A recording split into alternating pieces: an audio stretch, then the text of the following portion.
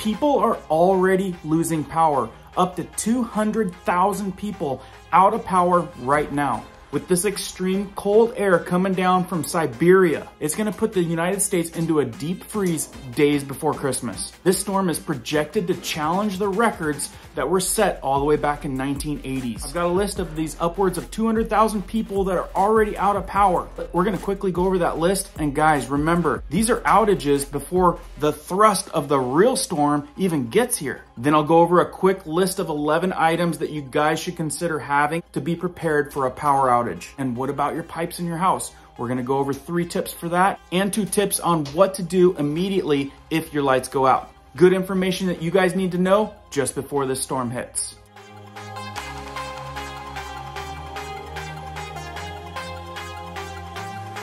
Welcome back to all of our subscribers. Thanks for watching our videos. If you guys are brand new here and find value in news that affects you, prepping tips and emergency preparedness how-tos weekly, be sure to hit that notification bell so you guys stay up to date. Let's jump into this one.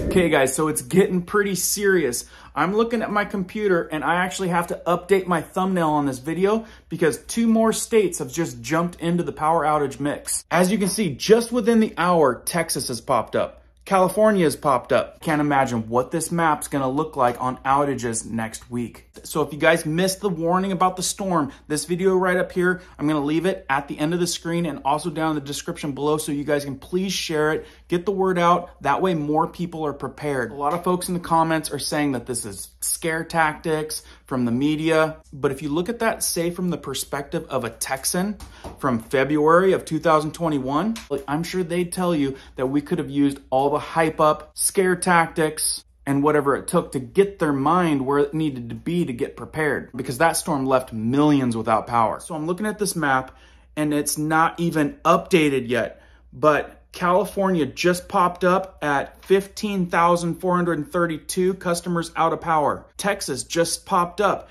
at 12,195 customers out of power. And currently we have Minnesota at 47,461 customers out of power. Wisconsin's coming in at 55,214. Michigan's been on the news a lot. They're at about 16,930. We've got Pennsylvania penciled in at 14,017 customers without power. And West Virginia is at 14,549 customers without power. Virginia is at 11,351. And Florida is currently sitting at 10,078. And this was just updated around 11:30 a.m. on December 15th. Like I said, I got to go back and change my thumbnail for this video. I also want to tell you I've got some comments on people saying that the power grids are fine. Whether they're fine or not, the probability of our power going out, regardless, is probably pretty high. So if you guys want to stay up to date on these power outages, the website is poweroutage.us. It's probably one of the most reliable sources of having up-to-date power outage information. Okay, so like I said, we're going to go over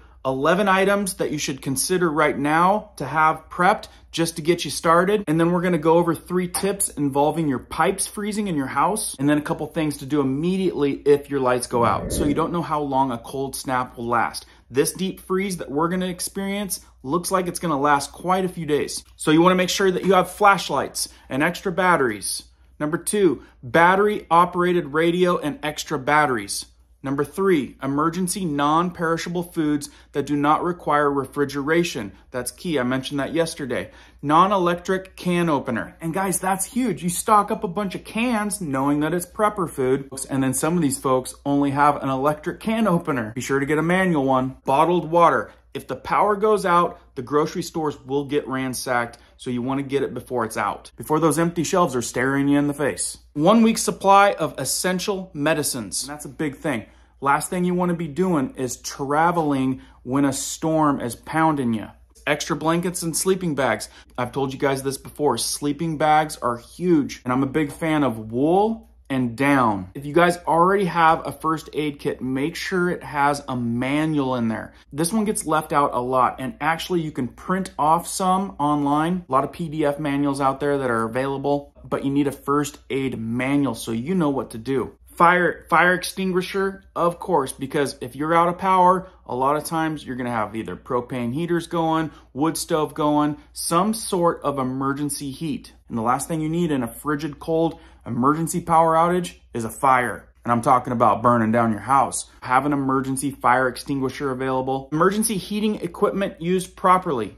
Now we have tons of videos on emergency heat. I'll leave a couple links at the end, and then I'll leave a long list of good videos down in the description below. And also remember, don't forget that carbon monoxide detector. And number 11, of course, a huge proponent of being prepared medically. There's still time to get a JACE case. The JACE case will cover you from infections and other ailments for if getting to the pharmacy or a doctor is difficult in the emergency situation. Okay, I know a lot of you guys are concerned about your pipes freezing in your house. So with this, you may want to consider wrapping and insulating susceptible pipes, water pipes that are either near a wall, in the attic, or crawl space, ones that have a higher probability of getting colder quicker. Number 2 of 3, also to prevent water from freezing in pipes. You want to turn on your faucet with a little trickle. You want to have it dripping. The running water will help prevent it freezing. Very smart to have some RV or marine antifreeze. So with this, like here in our little self-sufficient tiny house, you want to pour a little dribble in there. That way it settles right there in the P-trap. This is if you've turned off the water, ran your water out of the faucets. That is a place that will hold water unless you drain that specifically. And so sometimes the easiest thing is just to pour a little bit of that antifreeze in there. Same thing with your toilets. The upper and the toilet bowl, you want to pour some in there. And let me show you a quick tip on the toilets. So as you see, we're set up. Also in here.